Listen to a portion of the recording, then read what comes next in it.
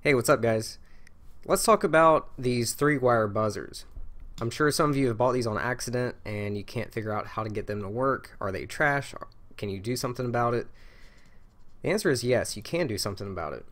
Some of you may not be familiar with the CC3D flight controller and what used to be OpenPilot or Libre Pilot. These buzzers would actually plug into the motor output ports, and that's why you get 3 wires. It constantly had power and ground, but the signal would come from the flight controller through that signal pin, acting as somewhat of a relay, which would complete the circuit to be able to make this buzzer beep. But on the Cleanflight and Betaflight flight controllers, you no longer have 3-wire buzzers. You need a 2-wire buzzer. It's just power and ground. And the flight controller is acting as the relay instead of the buzzer itself. So all you have to do is just bypass that. So how do you do that?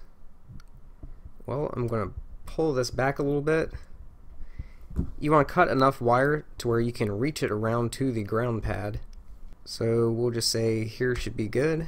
I'm just going to cut the end off, expose a little bit of wire. Let's put a little bit of solder on it. Now, like I said, you're just going to reach this around and you will have the ground wire and the signal wire both on the ground pad. And you should now have something that looks like this. The rest of this white wire, you can just depin it from the connector.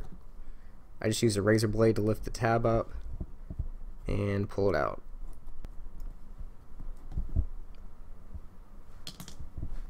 And you now have a 2-wire buzzer. So let's test it out. If you solder your wires directly to the flight controller, then don't worry about depinning it, just clip it off. Alright, I've got my imaginary multi-rotor. I'm just going to plug in a LiPo battery.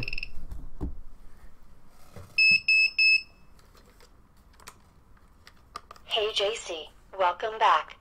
Cheat mode active. So if I flip the buzzer switch,